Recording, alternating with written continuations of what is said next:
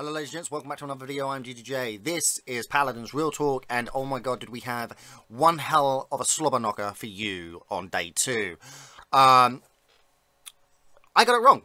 Abyss came out fighting. They weren't taking no quarter. They were there to kill people, okay?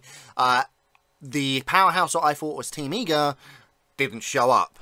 Sorry Bitey, sorry Cammy, sorry you guys, Z1 Unknown and all that, but where were you? Like, bye-bye.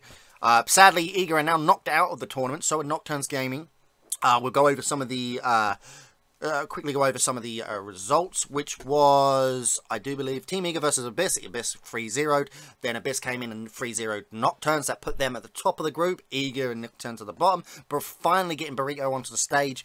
We saw Burrito versus Nocturnes Gaming. That was a quick 3-0. Literally 7-minute games. Then we saw Burrito versus Abyss.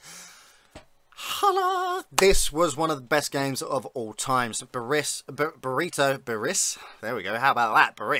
Bit of Burrito, bit of Abyss. Burrito versus Abyss. Abyss, wow. The first team in tournament play to ever knock out, take games off Burrito in the last 6 months. That's insane. In the membrane. Yeah, copyright, whatever. Burrito took the first game, Abyss took the second game, Burrito took the third game, Abyss took the fourth game, and then Burrito come in 4-2 in the last game. All of these games were extraordinarily close. Please, by all means, go back to Paladins game, twitch.tv/Paladins games, look at the past broadcasts, go watch these games, because they were some of the best games in the history of Paladins. Moving on, Team Eager versus Nocturnes Gaming. Eager redeemed themselves, getting a 3-0 over on Nocturnes. Eager knocked out Nocturnes. Nocturnes had to do it to, you know, go for third place, so to say. Then Burrito versus Team Eager. There were some highlights of this match. Eager did come out strong. They really did. You know, they came out fighting, wanting it, and they were taking point controls, but then they were getting split, and then, of course, getting picked off one by one after that, and this happened throughout the majority of the games. We did finally get to see Timbermill. Team Eager basically just took out full damage, right? It did work. They won the first point, but then again started to split, get picked off, and when the boys look at the VODs of that, they'll see, you know, where they went wrong. And sadly, we say goodbye to Eager. You know, I was hoping they were going to make the semi-finals, but nonetheless, only making group stages. They got there though. They got to Worlds. Both Eager, Insmite, and Paladins got to Worlds. But nonetheless, Burrito are in the semi-finals. Right. So quick zeros. Burrito 3-0'd the group. Abyss came in second with 2-1. Eager third place, which was 2-1. No, 1-2. Because they only got the one win, and that was over Nocturnes Gaming. And of course, Nocturnes in the group of death for them. There was no way. I called it. I said there was no way they can beat these guys, and sadly, Nocturnes got 0-3 in the group stage. Moving on, Burrito versus Abyss was 3-2. Eager versus Nocturnes was 3-0. Burrito versus Eager was 3-0. So the semi-finals, ladies and gents. This is going to be a really quick video. Want to move on. I don't want to babble on about picks and bans and stuff like that. There was no point. You all watched it. You saw the ferocity of which Burrito and Abyss showed. Please go and check that VOD out, because you're going to want to watch that and take notes, because it will improve your gameplay. I really mean that. It will improve your gameplay by taking notes and learning from these teams. Semi-finals. Now this is going to be the matchups of all time. We could have a number of things happen. We could have NA versus EU, EU versus EU, EU versus Australia, Australia versus NA. There is so much that could happen. District 69 versus Abyss. I'm going to call them the Abyss because they are that bloody deadly. Now, as we know, online, District 69 haven't beat Burrito in the finals and taken a final off them. So they've always lost to in the finals to Burrito. Now, Abyss came out and went 2-3 against Burrito, meaning we are going to see one hell of a matchup. Now, bearing in mind, District 69, even though winning their group with a sub, Burrito are there with a sub. However, Burrito have shown up knowing they can beat them. District 69, we know, can play on land. Perdo on Androxys, phenomenal. But what happens then? Do they give up the Eevee to Josh Kent, which, by the way, is mind-boggling, one of the best in the world? It is that simple.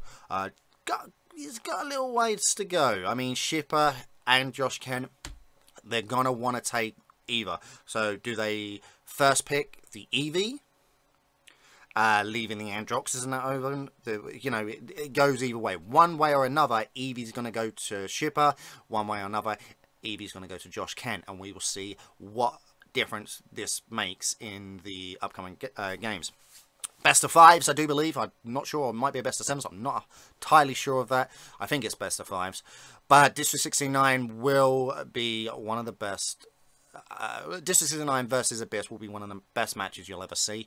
I can't see it being 3-0. I think there's going to be points either way. I can't see 3-0s coming out of this in any shape or form. If it is, I will be like, I can see Abyss taking games, and I've said this before, and I was wrong, but I can see Abyss taking games, but hopefully District 69 can beat them out and move on to the finals. And the matchup everybody has been waiting to see for forever. Match Point versus Burrito. Now, the way things are going, this is looking like a Burrito win. And I mean, no disrespect to Stolzy and the boys over there, but you know, they struggled. They lost to District 69. Burrito have been schooling District 69. I mean, now, who knows? It could go anyway. Matchpoint are a phenomenal team, and they do have what it takes to beat Burrito. They did have what it takes to beat District 69. Sadly, they didn't. Let's see how it goes. All these teams have to bring their A game. Remember, you're playing for a lot of freaking money now. You've got the best 4 teams in the world. These are your best 4 teams, period. Okay? Eager, 5th now. Eager are 5th. That's it. I mean, I'd like to see Team QG versus Eager, but obviously, sadly, we're not going to get to see that this tournament. But nonetheless, District 69, Abyss, Matchpoint, and Burrito are your best teams in the world right now. Abyss have come out to play. The rest of the teams have to look out because these guys mean business. Right, guys, remember, everything's been delayed by 1 hour. Sadly, the cosplay contest, due to this whole delay, is no longer going on. HRX put out a massive apology about that. There's nothing they could do about it. It's just weather, man. It's crazy. Like, everything's been shifted an hour. That's it, guys. Thank you ever so much for watching. Remember, if you liked it, leave a like. Comment below your best moments of this tournament and let me know, because I'm interested to know. Remember, guys, keep GGing, and I'll see you guys in the realm.